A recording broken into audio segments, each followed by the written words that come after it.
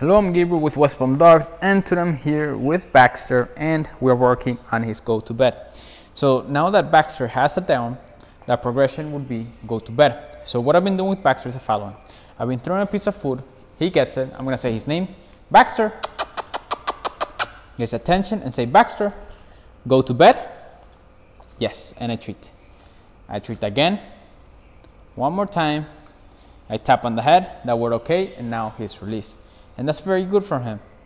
Ready? Go get it. So he gets it. I say his name, Baxter.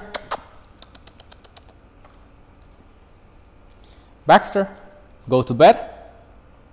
Yes, and I treat. I treat again. One more time. Tap on the head, that word okay, and he's released. Now, what I'm gonna do is be standing up. And the reason is because some dogs, even this small change can affect them. So I want Baxter to be able to do the command at any time, at any moment, no matter the circumstances. Baxter, Baxter, go to bed. So you can see he got a little bit slower. That's fine. I'm gonna help him out. Yes.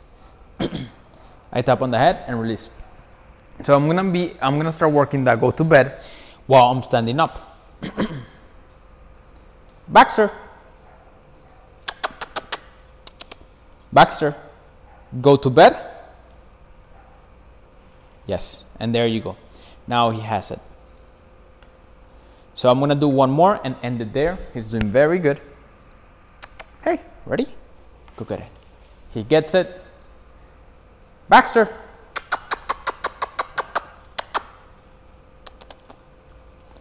Baxter, go to bed.